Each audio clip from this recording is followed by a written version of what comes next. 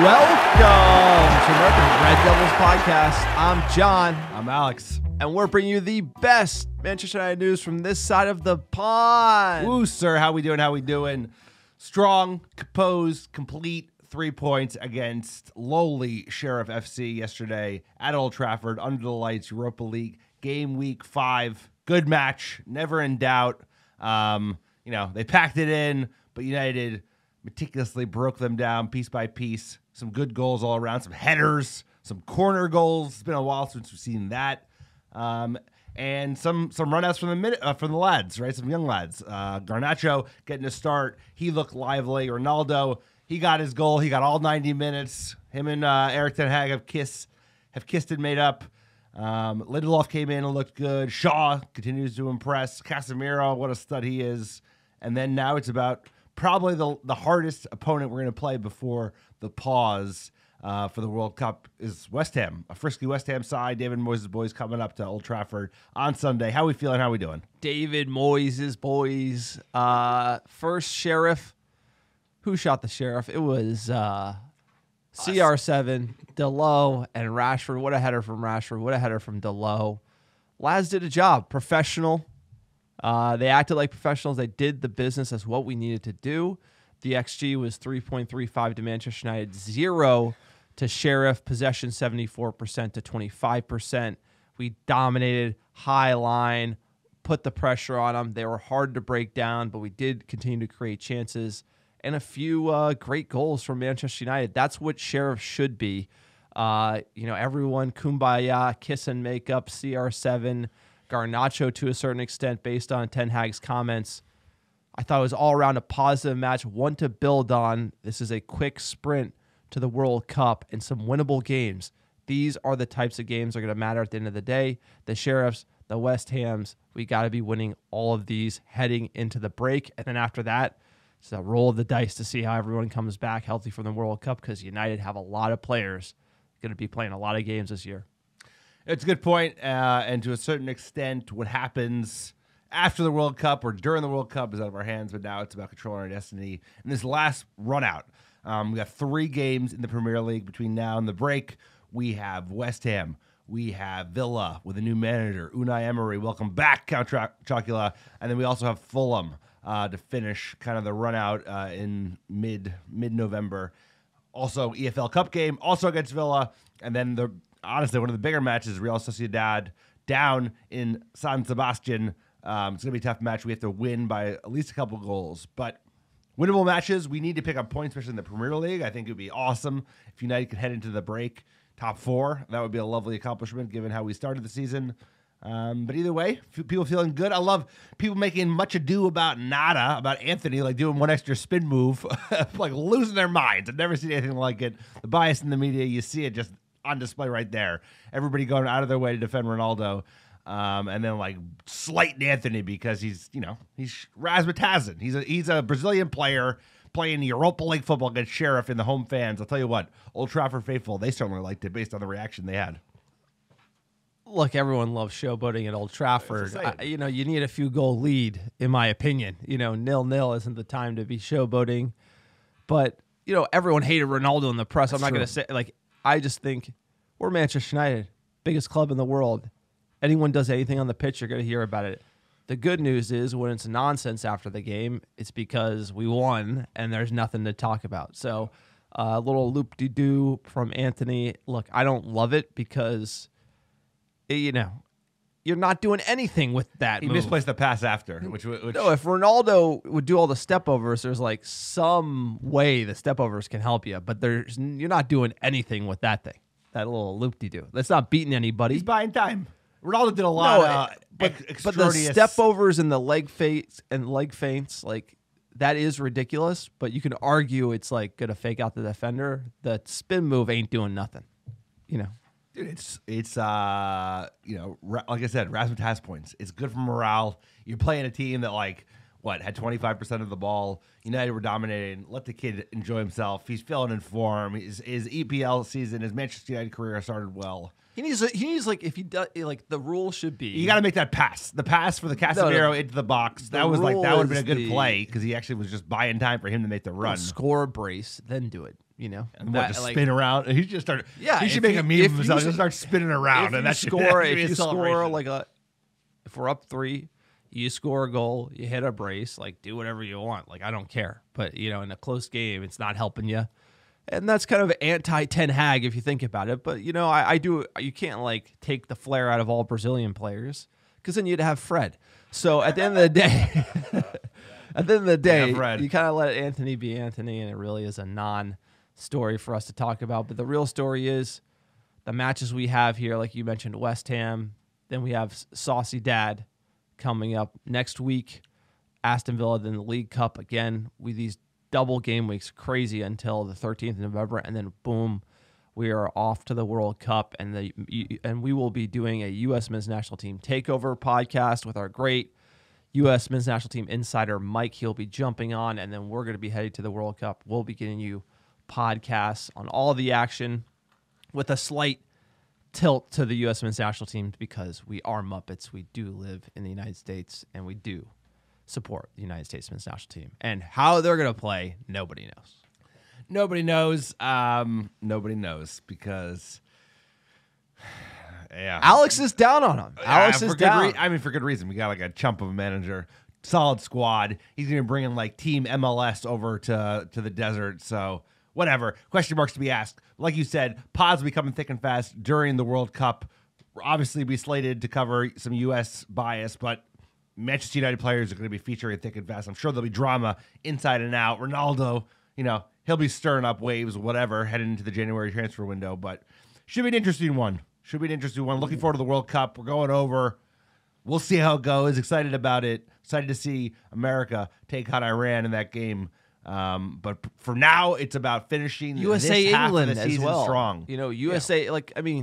Winter World Cup, baby. but you got Thanksgiving. You're gonna be carving the turkey Thursday. You're gonna be watching USA versus England Friday. This is probably a once-in-a-lifetime Winter World Cup. Let's hope they never do it again. Never. But you got to enjoy it while it happens, and there's going to be a lot of exciting, like Wales, United States, a lot of great matchups, a lot of great group stages. As soon as the club football is over in early or mid-November and it switches to the World Cup, it's going to be crazy. Who can win it? I have no idea. I think it's going to be a wild card because of the format being in the winter is going to drive a lot of people. They only have a week to prepare. They literally usually have a month to prepare in the Summer World Cup. They have a week. I think it's going to be a really strange tournament. We'll see how it goes. Quick PSA for the podcast. If you like the America Red Devils, we are for fans, by fans. That is the motto here. We don't have any commercial sponsors on the pod. We want you to support us on Patreon. That is the way to go so we can not do a ton of ad reads and all that nonsense. If you want to support us, check out our Patreon page, patreon.com/America Red Devils. We do a behind-the-scenes episode every single month. We're going to be posting our October episode shortly. We also give away pins, stickers, scarves, shirts, you name it. Check out our Patreon page. Also, check out our store, AmericaRedDevils.store, scarves, beanies, hoodies. I'm wearing the beanie in the bunker right now. It is chilly here at 6 in the morning on this cold Friday morning in the Bay. So it's beanie season, hoodie season. Pick something up. Everything you buy supports us. Check out our website, www.americareddevils.com. We have great fan-generated blog content there. Alex, tell them about liking, subscribing, and writing reviews because that helps us as well, and it's free. It's free. It's a great way to support the pod. Helps us get found organically by other fans like yourself. And even better, we're giving away free merch from now to the end of time. All you have to do is write a 5-star review of the American Red Devils podcast wherever you listen, whether it be on iTunes or Spotify, and send a screenshot to AmericanRedDevils@gmail.com with your mailing address, and I will personally pick, pack, and ship some free ARD gear, send it straight to your door anywhere in the world. So we got a review real quick before you play that hot fire Hans and Franz that just grows on you like the bubonic plague, babe. And I think like 2 years ago, I didn't want to touch it. Now it just gives me the warm feels. Here's a 5-star review from FC Johnson, best United podcast around. I found out about y'all's podcast through my brother. We've been lifelong United fans. Now I listen to every single episode. This podcast feels like the conversations we have every day about United. Appreciate that. Love what y'all doing. Thanks and keep it up. Glory, glory, Man United. Thank you for the great review. Recommend us to your brothers and sisters. Any Manchester United fan that could appreciate a little hot banter. Yeah, if you don't believe us, this is really a small-time operation. 6 a.m., sir. This guy, and I, cold California morning. No, and we only grow by word of mouth, really, our social channels. So anytime you can like and subscribe, it goes a long way. And that's what this podcast should be about. It's about that fan take, that biased take, not trying to tell you we're smarter than you. Sometimes we have bad ones. Sometimes we have good ones. I think that's all fans. We got to go with our gut because we're those Muppets that just screaming off the couch. And that's what this podcast should be about. Speaking of screaming, maybe a screaming in the Eastern European clubs. Let's go, Hans and Franz.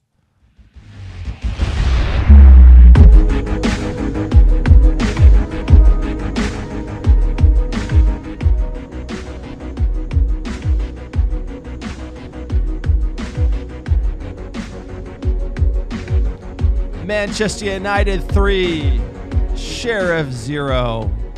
Old Trafford, baby, under the lights, Thursday night football, and it's not on Amazon Prime. We had Dave Saves, world number 1 in net, Malacia at left back, Martinez, Lindelof, center back pairing, Delo on the right, Eriksson, Casemiro, Bruno in the hole, Garnacho finally gets the start. Thank you, Ten Hag. CR7, he's back, baby. Kiss and make up. Anthony, new frosted tips. He's on the right, doing the loop-de-loop. How we feel about that lineup? Strong 11 from Erik Ten Hag headed into game week 5. You can tell he ain't taking nothing for granted. Rotate, we'll see. Maybe after the World Cup. But like I said, strong 11. Probably our strongest midfield in Eriksson, Fernandez, and Casemiro. Garnacho, like you said, finally gets a start. Good to see that. Malacia, much deserved. Finally gets some rotation as well because Shaw's been playing well. And Lindelof, you know, he's next up. He looked, I mean, not much of a challenge today, but he has looked good. He has stepped up in Varane's place. Sir, I know you cared about CR7 back in the mix. Also, from the death, Van de Beek on the bench. He's back. Back, baby. How can the Dutch man ignore his Dutch brother? Van de Beek would feature here. Also, you have Palestre, Rashford, Sancho, McTominay, Shaw, Maguire, Dubravka. Quite a bench. There's some depth there, sir, but not at number 9 where we need it. As far as coming out in the first half, sir, You're getting your beat drop right now.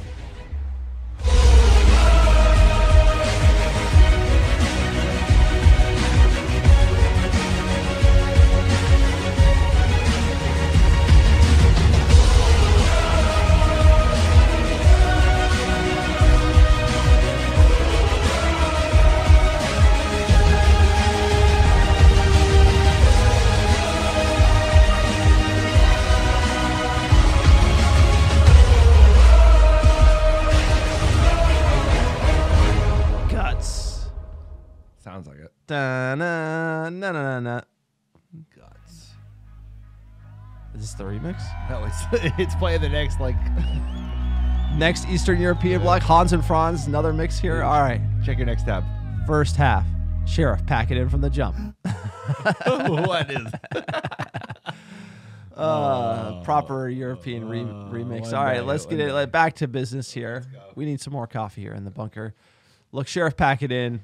They're coming, playing away at Old Trafford. They're trying to, play spoiler here.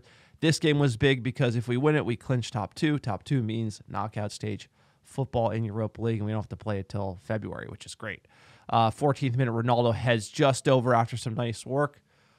Ronaldo in the mix. Garnacho looks sharp on the left. This is what we need. We need somebody to come on for Sancho in the 60th minute when he's not playing well.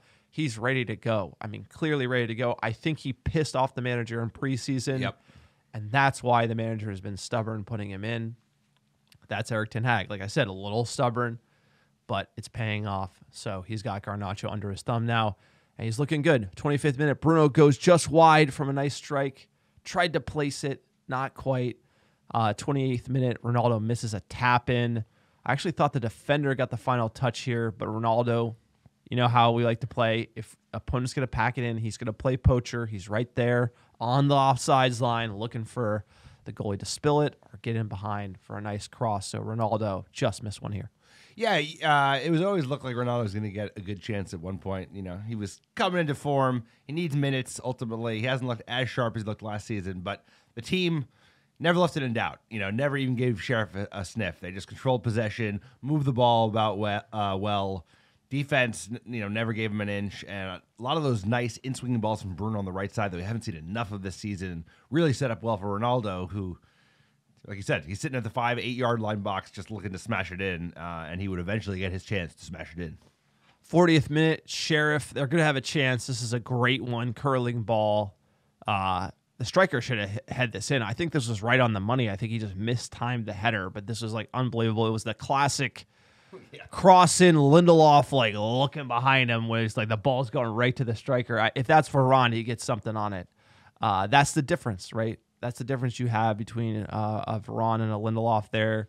We saw him concede similarly in the Europa League final against Villarreal. Just one thing to think about when you see this go across the bow, and you're like, I think Varane might do a little better there. That's just something to note, because those types of chances are going in the Premier League. Those type of chances to go into the Premier League, it was their only chance of the game, but you're totally right, because we got caught out. We should have put a head on it. Their striker should have at least challenged De Gea. De Gea didn't do nothing the whole game. He didn't have it do anything. But most importantly, teams in the next round of the Europa League, including the Barças of the world, the Juves of the world, the Ajaxes of the world, they'll bury those chances. And like you said, Souček on West Ham, he would bury, like West Ham will bury those chances. You give him that, they will. Antonio they will bury it. Bash it in. So, hey, but like I said, if this was a year ago for United against Sheriff at home, we wouldn't have had as much possession. We would have dominated the game the same way. So this was just like more of the same from Erik ten Hag as he's getting a grip on the side, and it was just encouraging to see. 43rd minute. Eriksen bides his time, picks his spot, and Diego Dalot has Manchester United in front.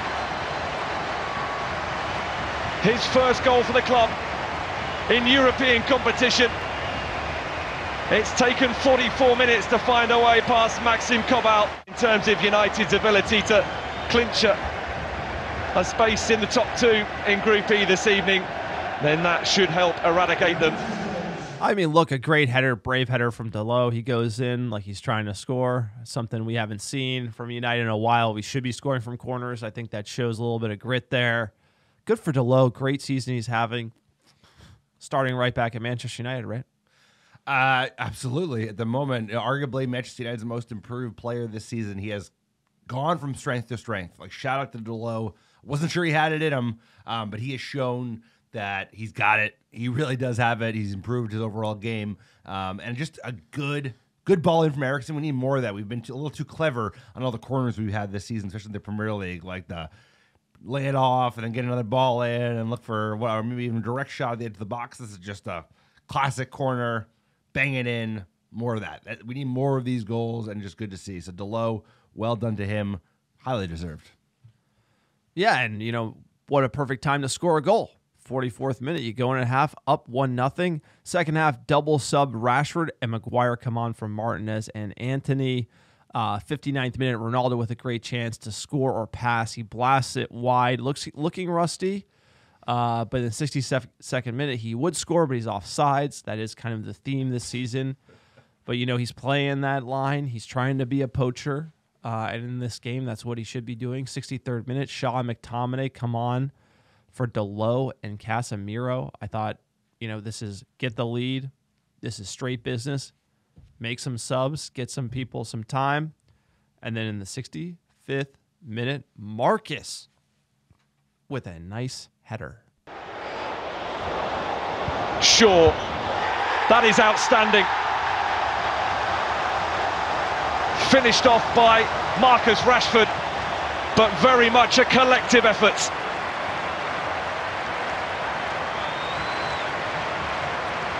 Justifiable applause all around Old Trafford for a scintillating piece of Manchester United play. All started with Maguire, and from that moment on they were moving the ball quickly and inventively.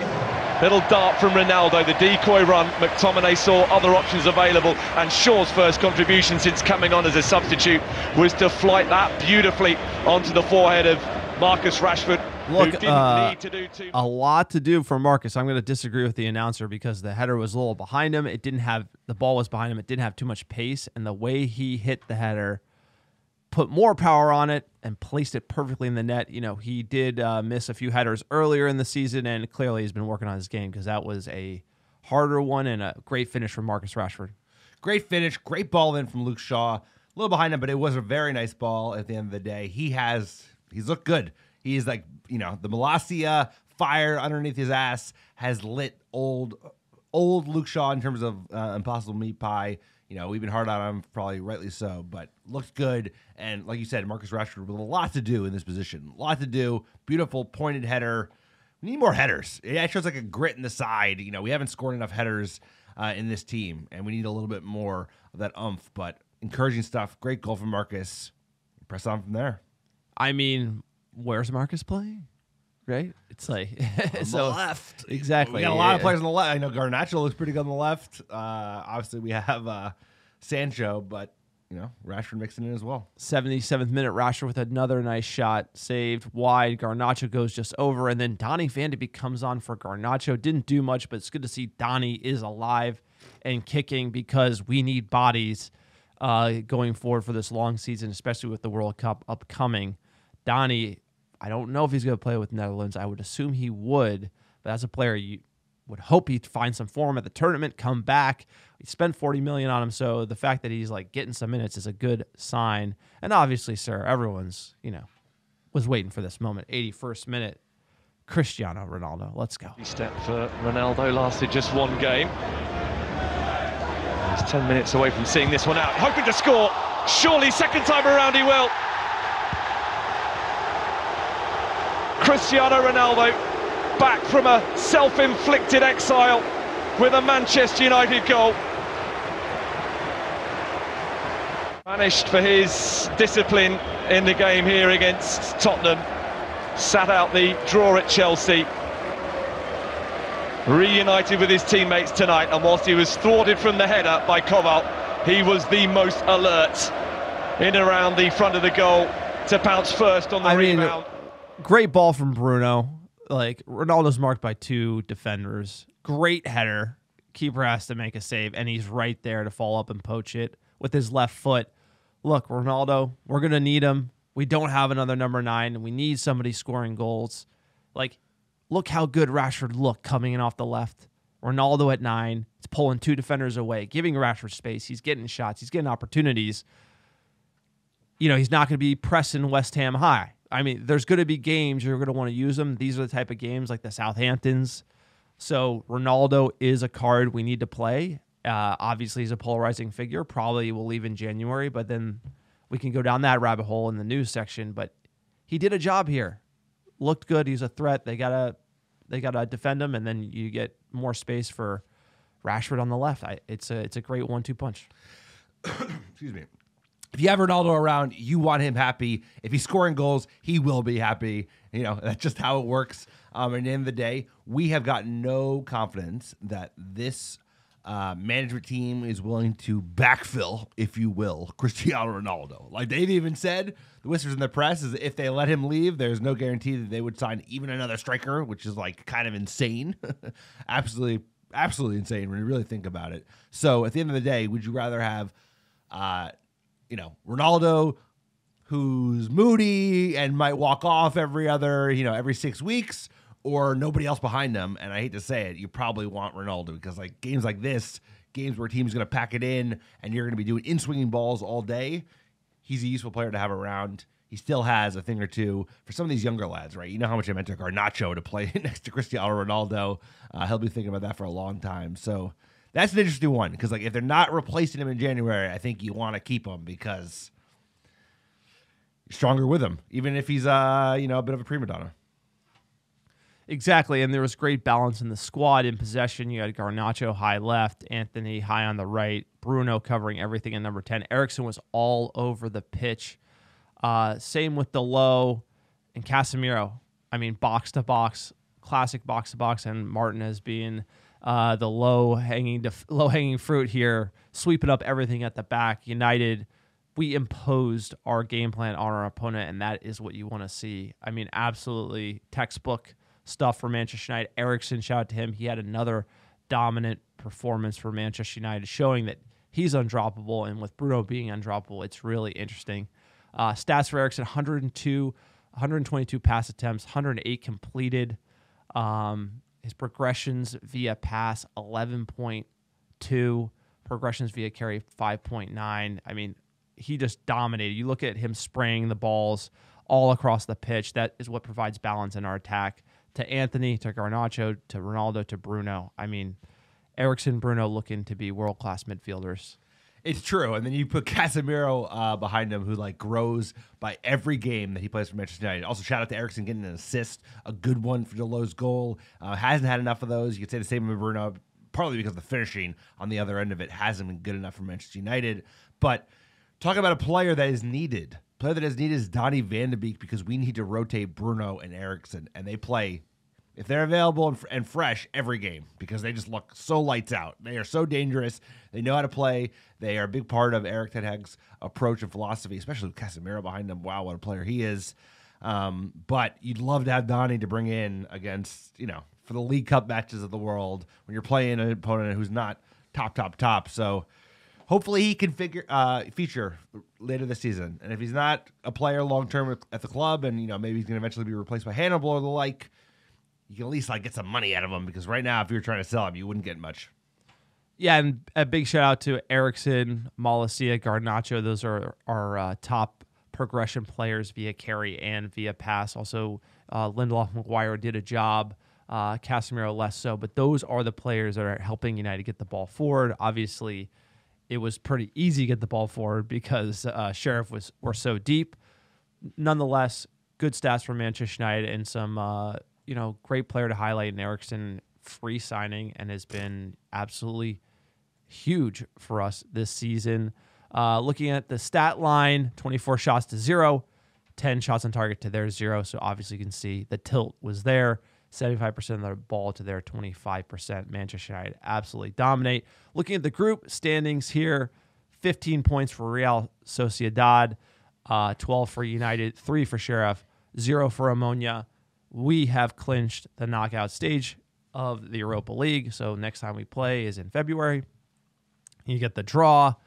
Obviously, that's rigged. We'll play Barcelona guaranteed because UEFA wants that TV money. Yep. It makes sense that we're going to get Barcelona. Now, obviously, we can only get Barcelona for a Tier 2 team. There is the game against Sociedad next Thursday. We have to win by 2 in order to win the group. I just think with all these fixtures at this point, you got to give up on Europa League. What are the odds you're going to hit them for 2 to win when you have a lot of fixtures? Like, again, you have EFL the next Thursday. Players need rest. We're already in. I'm fine with it. Erik ten Hag, he's a stubborn SOB, and he ain't going to give an inch this side, especially in the run-up to the World Cup. He knows how important momentum is. And he wants to avoid these fixtures because maybe you miss out on a Barcelona or a Juve or an Ajax who'd be dangerous in that playoff round. Obviously, you also want to save the matches because it's not like the second half of the season is any more comfortable as it relates to match congestion. So I think he's going to go down there and try and make a statement. Obviously, we're playing much better now than we were playing when we first played Real Sociedad back earlier in the season. So I agree with what you said, but I know this manager, and he's going to be looking to bring a really strong 11 down to northern Spain. I know that is the case, but you should not. Yeah, but he will. I mean, people need minutes. People need a rest. I know he's got to run this team in the ground for the World Cup. That's just who he is. But what do we know? Let's check in with the man, the legend, Erik ten Hag. I think it was a good win. Of course, you want more. I think we create more chances to score more goals. But we create the chances, and that's good. And finally, we score also 3 goals.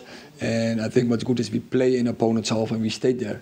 And so we attacked well organized. We don't concede counters. We were good in rest defense transition. They didn't come out. Maybe they had one shot in the end of the game. First half, one time they came in with a cross, but for the rest, we only played in their half. And so what I said, we create chances. we scored first of a set play. Happy with that. And I think the second and the third goal were really well outplayed goals. The game allowed you to make a number of changes. Taking Martinez and Antony off at half-time, was that pre-planned? Was that to rest them? Yeah, more or less, when we are up. And then was that planned? Martinez, he's booked. He was on the second. So then he was out when he got booked for a third for the next game. So we know what we have to do in Sociedad. We have to win there, and with 2 goals difference.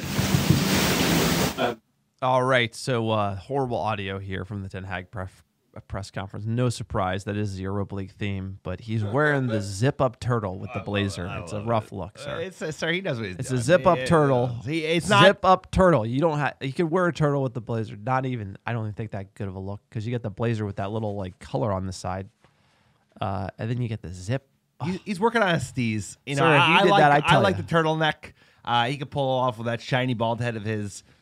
He's finding his feet, sir. He's getting his confidence. Yeah, as a Sir Alex manager. did it, but it was like black on black. You know, it wasn't like zip. New age, baby. It's a new age. Like the football I don't think it's a new managers age. are stunting out on the touchline. You love to see it. Dude, the guy doesn't give an inch. He knows exactly what he wants to see. Even when the team plays well, he knows they can play better. He's always pushing. That is the level of standards that we need back at this club. That is so refreshing.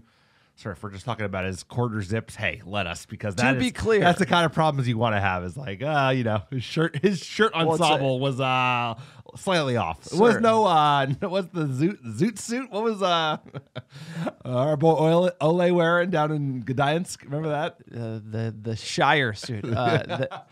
So the worst dressed manager in the league is definitely Pep Guardiola for sure. Worst dressed? Worst dressed is Pep Guardiola because he wears all like that scarf and all this, like he tries to be like too fashionable. Probably the guy who's got it right is like Klopp because it's just like basic whatever. It's just like tracksuit, like whatever they got in the trainer. I like that because it's just less. You don't have to like. It's less personality. It's just easy. It's just like whatever they got in the training facility, just put on like giant overcoat, whatever. But Ten Hag going with like the blazer zips. It's an interesting look. It's in no man's land. I will definitely say that. Probably the strangest dressed manager we've had in a long time. Hey. Best manager we've had in a long time. So I don't Look, give a shit. you gotta criticize I'm a something. suit guy. Hey, let us. This is a fan pod of the greatest club in the world. We are all excited about our manager. We should all have opinions about what he's wearing. I like a suit, white shirt, like kind of Mourinho style. But he's a Dutch man. He's gonna go for like a little like, you know.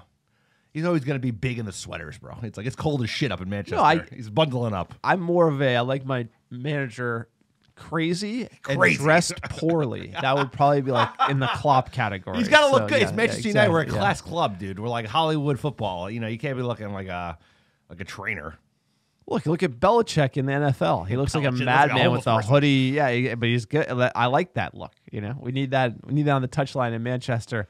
All right, we got a next match. It's Manchester United versus West Ham. The Hammers coming to Old Trafford Sunday, October 30th, 9:15 a.m. Pacific, 12:15 Eastern. Sir, Lifetime versus the Hammers. We've won 71. We've drawn 32, lost 46. The last 5, we've won 4, lost 1. First time we ever played them, February 25th, 1911. Lost in the FA Cup, 2-1. Coming to this match, the Hammers Conference League.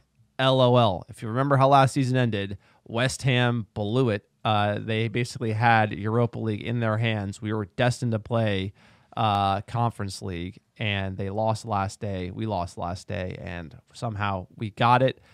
They beat Anderlecht in the Europa Conference League. Then they beat Fulham 3-1. Then they beat Anderlecht 2-1. They drew Southampton, lost to Liverpool. Should have won that beat game. Bournemouth. To be honest, they should have beat the Scousers. I mean, not that the Scousers are playing particularly well, but they had them on XG. But they got Pip, so they're a tough opponent. You know, No, you they've know had this a West Ham bad side. start. It's Yeah. like great, like a good West Ham team last season blew it.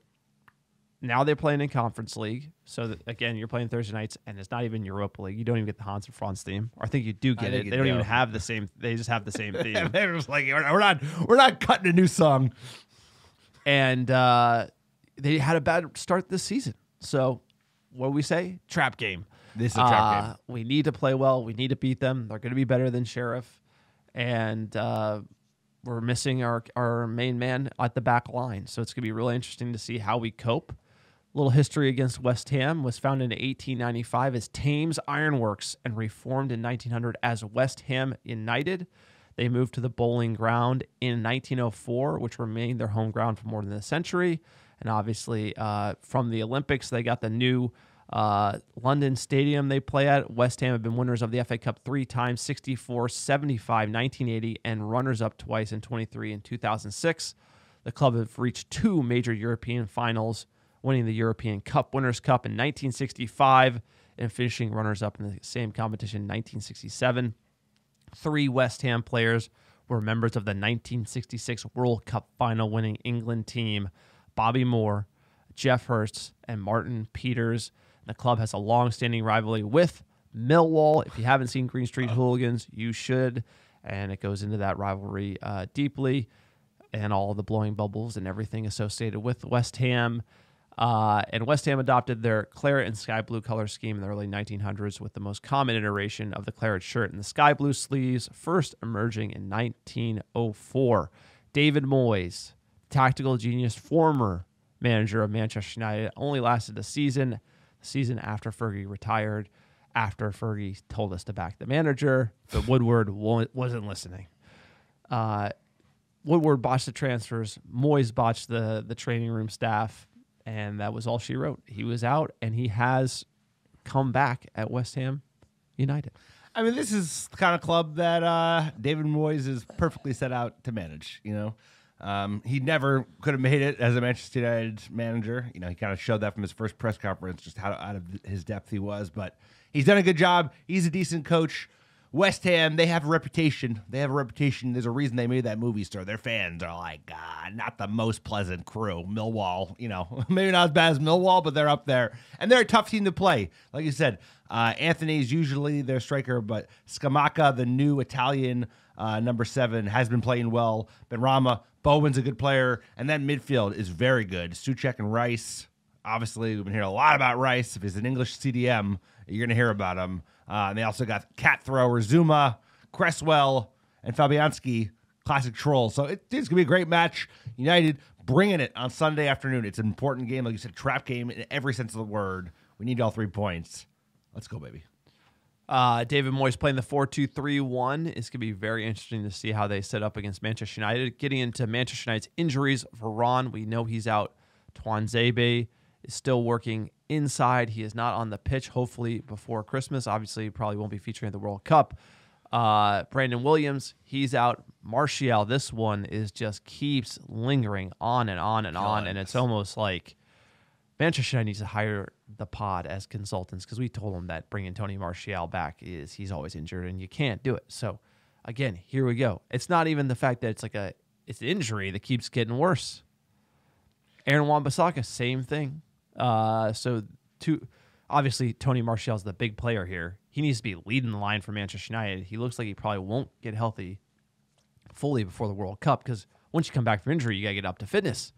And that's a whole nother challenge. So, and I don't know if he's going to be able to make it for France. So it's going to be really interesting to see who goes, who doesn't go. Now, if Tony Martial doesn't go to the World Cup, I would say big win for Manchester United, so he can have time to get fit, healthy for the second half of the season. He ain't, come on, let's be honest.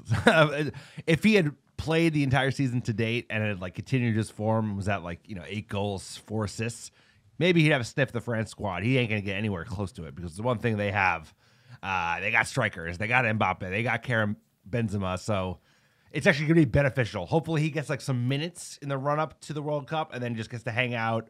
I don't know what the plan is for Erik ten Hag and the boys who are not featuring over those 4 weeks, whether or not they're going to get a week off and then do training maybe somewhere warm, maybe in the Middle East. So they're going to come hang out with us. Yeah, maybe. Well, we'll be there. So we'll be there rooting on the USA. Hopefully Berhalter can get the boys up. And we'll also be rooting on all our United lads, as long as it's not England versus USA, because that's important. That builds confidence. I'm excited to see players that have done really well this season, i.e., I want to see what Martinez does for Argentina. I want to see Casemiro playing with Fred for Brazil. And I'd love to see What Marcus. about Anthony for Brazil? Anthony as well, but they're like locked in. Casemiro and Fred's going to start every game. Anthony, well, they got more options up front, being Brazil and all. You know, they got a couple of good players, so it'll be interesting. You know, and then there's the Dutch lads. We'll see, sir. I can't wait. World Cup, baby. World Cup. You know, it's coming, but it doesn't feel like It doesn't feel like it's coming, It's 'cause usually weird. summer. It's like it's such a weird feeling. very World weird. Cup, winter. I'm cold, wearing a jacket, beanie in the bunker. What is your lineup? My lineup is De Gea in net. I got Delo, Lindelof, Martinez, Shaw, Casemiro, Eriksson, Bruno. I'm going to do Sancho on the left, Rashford up front, Anthony on the right. I'd love to do Marcus on the left, but Tony. Anthony. There's no Okay, the. you know me. I can't No, I know. pronounce my way out of a paperback. We get sir. comments. We Yeah, just we gotta go. try. We gotta I'm- try. I'm trying. It's hard not to do that. Like I mean, hey, Anthony. we're from New Jersey. Anthony. Anthony. Hey, Anthony. Yeah, exactly. Exactly. There you That's go. where it comes from. There you go. I got the same lineup. This one picks itself. Yep. Very rarely do we have the same lineup. But if I'm being honest, Garnacho's not going to start. Ronaldo's not going to start. The front three picks itself. Eriksson and Bruno are going to start. Casemiro's locked on. And that's the best back line we have. So outside of a curveball rotation, this is going to be the lineup. And it does pick itself. Booking the bookies, you want to give us the odds here for Manchester United West Ham? United are the favorites, minus 145 at home. The draw at plus 290, and the Hammers at plus 390. Sir, what is your score prediction? I got 0-0. 0-0. 3-2. Thrilla in Manila. West Ham come out When was the early. last time we had that? Like, I want it, so therefore it shall be. I'm just trying to manifest it in my brain. I'd love to just see us roll the Hammers and just like piss off David Moyes, and we're just laughing all the way. But I think they're gonna push it to us. They even might get some early goals, given that we have no Varane. Maybe not as confident heading out on Sunday, but big game nonetheless.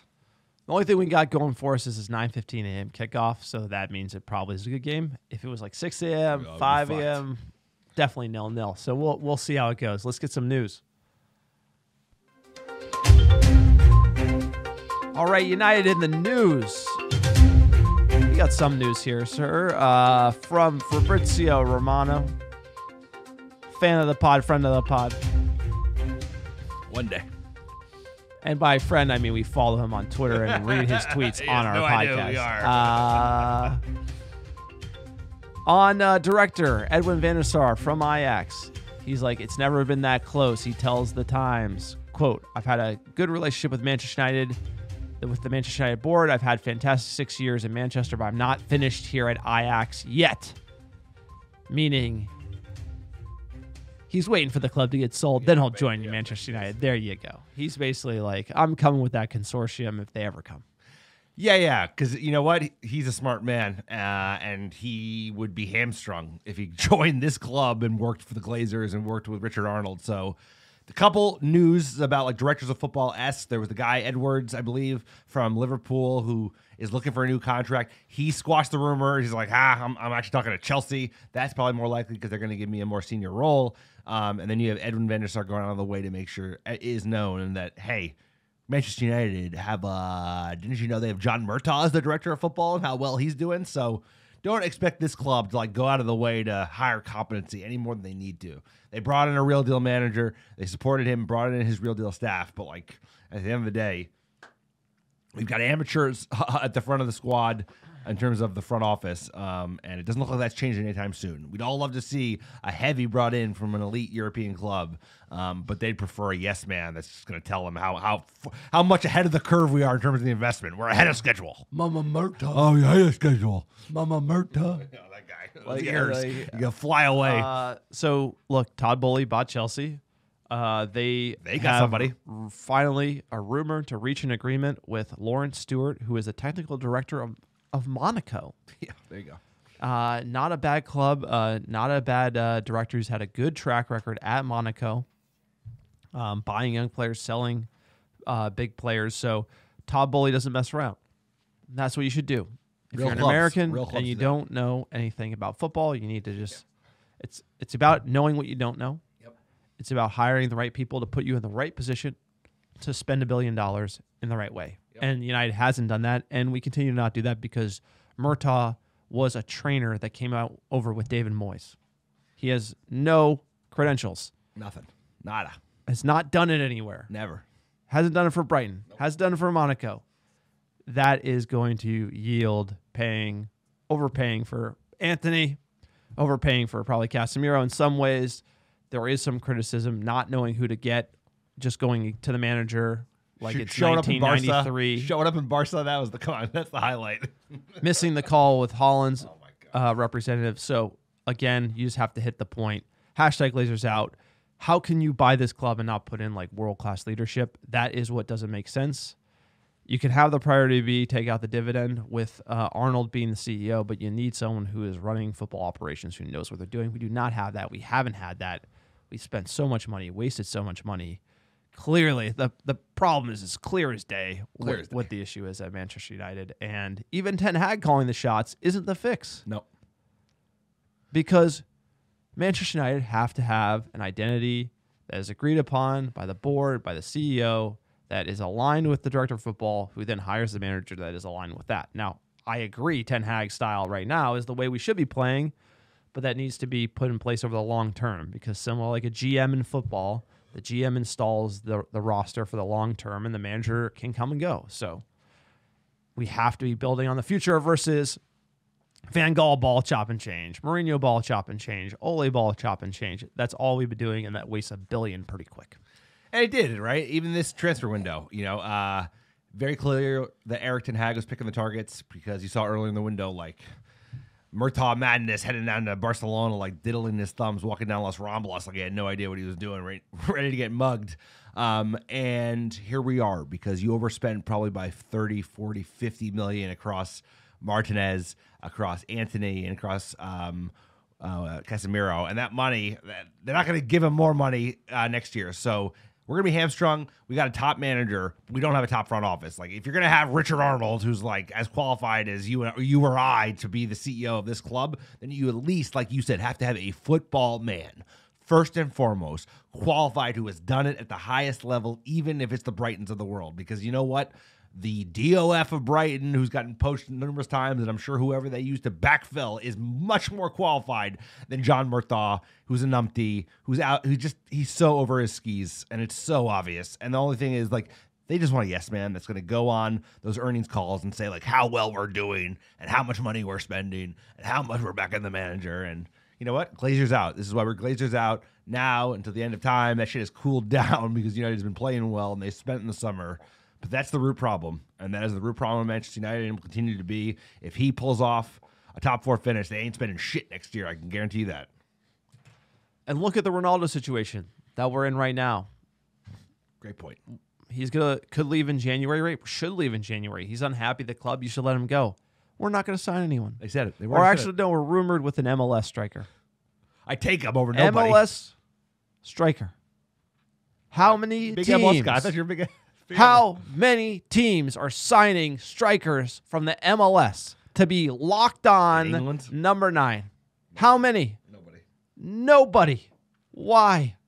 Because it's the MLS. If you want to sign the MLS guy to be number 4, number 3 behind some world beaters at Manchester United, fine. Give him a shout. I don't mind it. To lead the line. Martial's injured. Get rid of Ronaldo. Rashford has to be on the left. You're going to start MLS? Cheap. Give me a Gallo. Cheap. Give me a Gallo. Gallo's good. Bring him back. Bring him back. Like, that is Cavani. where we're at. I mean, honestly. Like, that's Looney Tunes. And that is only driven by... So if you can't afford nobody, then why did you buy all those players for those huge prices when you know we have a glaring, gaping hole at the striker position? And our manager needs a young striker who can work off the front. You have to plan for the long term as a director of football, not reactionary bullshit that we've seen so many years in a row. And that's what's wrong with Manchester United, sir. I digress. Next bit of news. Rafael Varane is injured, will not play for Manchester United for the World Cup. We did talk about this, but the knee was not as bad as we thought. Shout out to Rafa. Hopefully he'll be back. Hopefully doesn't feature too much in the World Cup. He's getting healthy, because you don't want him going out. I know. Like, again, World Cup, Like players forcing who are it, injured, come back early. rushing, Yep, they always do it. rushing for the World Cup, and then boom, does his knees proper out. That is the concern here. As a United fan, very good point, how goes the World Cup for these players? It's going to be how goes our season. So we'll be getting you pods during the World Cup. Don't worry, we're not taking a 6-week break. Pod never sleep. That would have been something. Imagine just like, yeah, we're taking off, watching football. There's a lot of games to watch. Well, we can't stop, won't stop. This Manchester United podcast, America Red Devils, we never sleep, sir. Next bit of news, De Gea may have to slash his $375K a week wages to stay at Manchester United, with Erik ten Hag still not convinced by the Spaniard, as his scouts eye Diogo Costa and Unai Simone as his successor. If it ain't broke, don't fix it. That's right. And there's other priorities because you know what? De Gea has stepped up. The news, the rumors is that like he is certainly open. He wants to stay at United. He likes Manchester. He's got a good space, kind of settled out for himself. And he's open to taking a wage cut to extend his time at the club. I think that is the right move. Get him on like a 2+1 type of contract at like 2.25, like $225 a week. That seems reasonable and, probably fair and justified at this point. And then I would punt this on given the priorities, how much we need a number 9, and arguably, sir, we need 2 number 9s. No, but next keepers year. are cheap, so you They can bring be, someone. unless they're top. We need Like a proper Diogo Costa backup. would not be cheap. So the whole idea is that you bring in one of these guys, you extend De Gea, and this guy becomes the cup keeper, right? And then he earns the spot over 2 years. Like goalkeepers, for everyone who doesn't remember, it's a very sensitive position at United. And De Gea coming in was a transition, and anyone else coming in is going to be a transition. Like if you look at Ederson at City was a transition. It's always going to be a transition. The only one that wasn't is that keeper that I hate at Liverpool. With the girl's name, Allison. So at the same time, like it's most likely going to be a transition, and you want to manage this as a transition. So you need De Gea here, and you want to bring someone else in as a cup keeper. Because if you looked at Henderson, the guy who wears the baseball cap and like talks smack about United, while he's still under contract with us, which is not a good look. Tells you everything you know about him. Tells you he was probably the leaker in the dressing room. One of the leakers. Bad guy. There's a lot of leakers. There's a lot of leakers. Bad guy. Never met him. Bad guy. He's like, where's all you? It's the cap. I'll tell you what. You It's know like who the he is. Wigan goalie. Like the Wigan goalie in 05 would wear the cap. And You know who Dean Henderson is, bro? He had like one good season for Sheffield United. Comes back to Manchester United. Like he's like for 15 million. Like he's the best player ever. Then he gets the opportunity to, like, the role was there. You got to win the role. He did not win the role. Everyone, we wanted him to like win the role at Manchester United as a keeper. He didn't play that great. So I view a keeper, if De Gea is doing well and we're winning, like someone else has to come take it from him. And that's why you need to have one of these guys come in. And we have like I said, we have other priorities. We need a couple strikers. I think we're good on the wings. Midfield, I think it depends. You could like upgrade the Donny role. You could probably need another center back. So I think the fact is, like, De Gea has shown really good progress under Erik ten Hag. He's come back from that really rough start to the season, as you all remember. I just think there are other priorities ahead of us at the moment. Yeah, but you go whack-a-mole with Manchester United. You fix the midfield. Bloop. It's oh no. It's like, we lost Cavani, didn't replace him. Ronaldo wants out, not going to replace him. Martial, clearly after the last 2 years, is like not the guy. Like not the guy. Like not the guy. Great preseason. Say it again. Like he played how many good games in the preseason? Like two. Couple. Not the dude. Like. Injured at Sevilla, did nothing. Like, bring him back. He's our guy. Like, really? Like, don't pitch me that. Good and cheap, sir. Don't pitch me that. What's the Glazer motto? Good and cheap. It's like, it's unbelievable. And then it's like, you want to play 50-plus games without a lockdown number 9 with like a disenfranchised CR7 who, newsflash, I could have told you. This manager and him wouldn't get along. So, like, who is the Gapco? He would have been cheap. Sesko went for 20 million pounds. Julian Alvarez went last January I know. There's for so 15 many million options. pounds. Like there are all these players. I mean, speaking of which, Rangnick, another as he should. Yeah, let's get into it. Slate him, sir. Next bit of news: Rangnick. He wanted Haaland, Vlahovic, Nkunku. I can't even say the other one. Luis Diaz and Morata as transfer targets. Right. So Rangnick, he gets it. Saw we needed a number 9. listed all these guys. I mean, clearly retroactively, it's pretty easy to say, hey, I want all these great players. So you have to put a grain of salt. But like Rangnick wanted a number 9 in January last year. And what did the board do? We could have gotten top 4. We probably need another midfielder. We probably need a striker. There are options available. We didn't go for anyone. It's a bold strategy. There's $100 million on the line. I can't get through my head why they wouldn't try to make some of these moves. We came out this January. We want Diaz. Then it was like Nkunku we want. And then it's like, oh, we don't want him. We want him next year. We don't want him. And then it's like, Martial's our guy. There you go. That's Manchester United.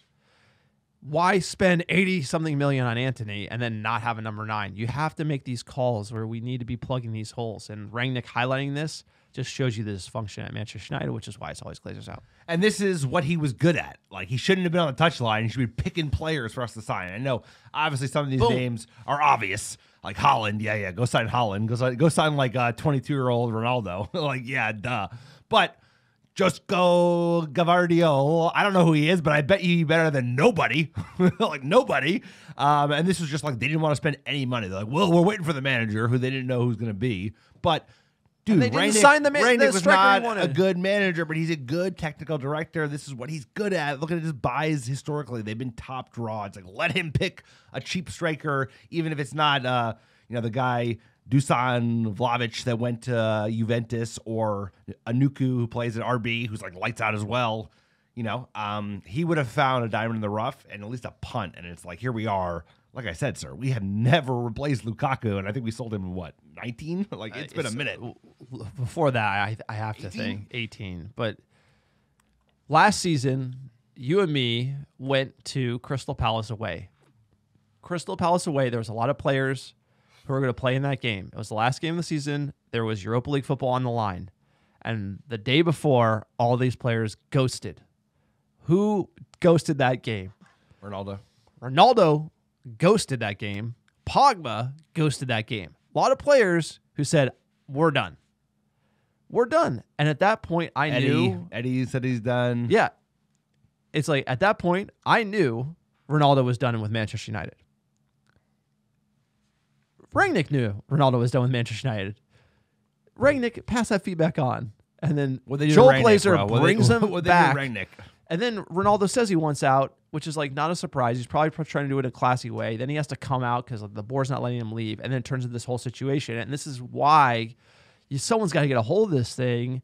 And the way you get a hold of it is open heart surgery, get rid of these guys who don't want to play, and get younger players in. That's what we should have done. I'm a Ronaldo fan, but at the end of the day, signing Vlahovic and Nkunku, I'm killing his name. Okay. Tweets are coming. Yeah, exactly. But like bringing one of these players in and like letting the older guard go is what we've always needed. We needed that since Rangnick was in charge in January, and for some reason the club is reluctant to do it. And that just shows you how the board holds us back over time. 100%. There's no doubt about that. No doubt about that, sir. All right, jumping into fan questions here, sir. We got some spicy ones from the plebeians. At Rolling the Deep 1995, quote, fine performance that showed our lack of clinicality. Again, Garnacho absolutely lights out. The boy should be playing for this first team more often, ... I can't agree with you more. Ten Hag did talk about that in the press. And he alluded to how he didn't have a good start to the season, and he's shown resilience. So I think Ten Hag kind of puts him under his thumb. I think Ten Hag is like a guy that you piss off. Like, he was late once in preseason, and Ten Hag benches him for like 3 months. I think that's literally the deal. He doesn't give you an inch. I mean, he was late, and then he also walked off in the Rio preseason game with CR7, which I think also pissed him off. And you know what? Bruno did too, and Dalot did as well. So no doubt, but I'm sure maybe there was other things that happened at Carrington, right, that pissed him off. Either way, he's a young player. His development and transition into the first team squad has to be managed very, very carefully. You don't want to injure him. You don't want to put too much expectation on him. I think we want to see more of him, of course. There are a couple players that can play on the left wing. He looked great, lively, willing to take players on. He has the confidence. He has the swagger. People are criticizing Anthony for that swagger. Garnacho has that. Dude, he's got it. Like he's a player. He just needs to be incorporated into this team, and he will get minutes. And you know what? I do trust the manager because it's like we've had no discipline in this club, arguably for a decade. You know, minus the Mourinho years when he gave a shit until he was just like, yeah, fire me so I can get my payout. But we need that because at the end of the day, it's like his front office ain't helping him. He's on his own, and it's like his club. It is his club. It's Erik ten Hag is calling the show, and that's the only way we got. Yeah, and his quote on Garnacho, when asked what did he do wrong in the early weeks of the season, he said he didn't do anything wrong. It's just kids. So he's young. He's young, super young. But we need to see him more. We will. You know, because when Sancho's stale out there on the left, you got to get the kid in.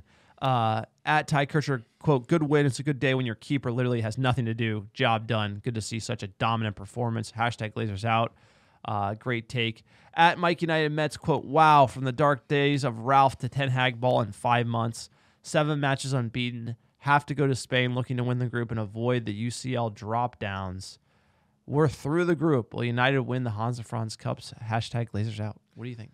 I think if we can go down to Sociedad and actually turn the tide, which is, you know, the odds are against us because it's away. They're a good side. They're a tough Spanish Basque side.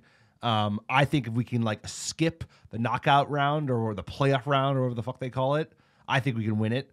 I think if we finish second and we have to go to that like cauldron of, you know, playing Juve, you know we're gonna get Barca. It's gonna be like us, Frankie de Jong, and Xavi sitting on the sideline. I think it'll be more challenging because there's gonna be so many fixtures, and at that point, you know, we should be prioritizing top 4 because this team has. If we can get a striker, right, I think this team has it. We have a squad deep enough to finish the top 4. I just think like Ronaldo needs replacing because Ronaldo wants to go.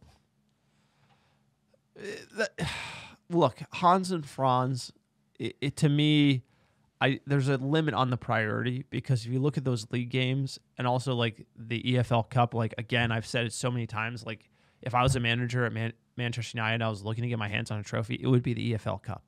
Like that is the easiest trophy that we could win and like move the needle. Europa League is going to be a very difficult tournament, and I'm not afraid of any of the teams coming down from the champ. You know, are you afraid of Barcelona? It's like, as a fan, I would rather us finish second and play an Ajax in knockout stage because Jesus Christ, playing like Sheriff, I'm like done with this stuff. I want to be playing like real teams. I want to be playing real teams in exciting matches instead of like trying to simp to the final and like lose to Villarreal. You know what I'm saying? I'd rather play Barca like straight off the bat, have a big take it game, to them, beat them up, get some confidence. So I still don't view this tournament as one that I really want to win. I'd rather win. Like if you were to tell me if you can win a tournament, I'd say FA Cup. Yeah, you look at the history of the FA Cup. We're you look at what. Year. Yes, we're not winning the league, so yeah, I would take the FA Cup. That's more prestigious than the Europa League or the EFL Cup. I don't agree with you that the EFL Cup is easier to win than the Europa League. You have the Europa League, you have the travel, but EFL Cup, you have City, you have the Scouse Bastards. Other teams can knock them off, but it's true. You also look at the teams coming into Europa League. Like your argument for the whole first half of this pod season is there's no one in the Europa League. We're gonna win it, and then like now all these teams are coming down. Like I was wrong. Like wild card. Wrong like again. yeah, exactly. Oh, like yeah, Alex is wrong. Yeah, we'll get used to it. Yeah, your theory of like nobody's in this tournament. fuck Like all me. these teams coming from the Champions League, you forgot about. Wrong again. At Jamal Mota, quote, sirs, Ronaldo hitting the sleeper, so much good in this game. 2 goals from our head, 1 from our corner, clean sheet. Garnacho looked good. Anthony entertained. Donnie and Harry both doing well. And Rashford back on the score sheet. A Hans and Franz classic. Ten Hag ball is close at hand. And that is what Europa League's about. Just like, you know, adding some seasoning to that soup. That is our chemistry of our team, and we needed it today. So a good check the box for a lot of players, and that's what this competition should be for Manchester United. It's about minutes. It's about continuing the momentum. Hey, you know, maybe they would have liked to blow this week, but at least we were at Old Trafford, and you got an opportunity for some players to get a run out, right? We haven't seen Dehane in a long time. Rashford gets a nice goal. Ronaldo gets a goal. Garnacho plays like 80 minutes, looked great. You know, that midfield continuing to impress. A lot to build on this. This is a big match this weekend. Arguably the toughest match we have before the break and play, coming up right around the corner. So a couple weeks, 2 weeks left until our last game against Fulham. West Ham, tough side, but I hope United kind of bring it to them, play that more attacking midfield in Casemiro, Bruno, and Eriksen, and really just kind of pick apart David Moyes' tactical genius. I'd love to see it. Last one here at whatever clever 9. Quote, Garnacho will be special. So yeah. Yep. He looks a player. Like I was ranting on the other body. He's ready to go. He's ready to go. It's like we saw it. Came in. He could start a game in Europa League. Looks like he should be starting. That is not what we have a lot of on the bench, like Palestri. Like I couldn't say that about him. But you could bring Garnacho 30 minutes against West Ham. He would do damage. He could score goals. Like he is ready to go, sir. That is it. That is the podcast. We appreciate everyone who listens.